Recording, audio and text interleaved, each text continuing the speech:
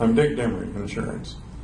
I'd like to talk to you about the difference between term insurance and ordinary life insurance.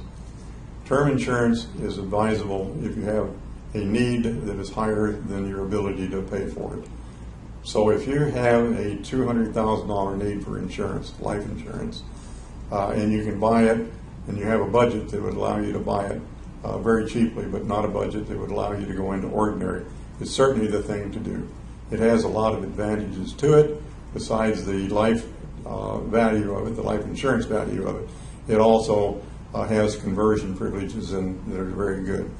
Other than those reasons, other than financial, I would always advise you to go into ordinary life.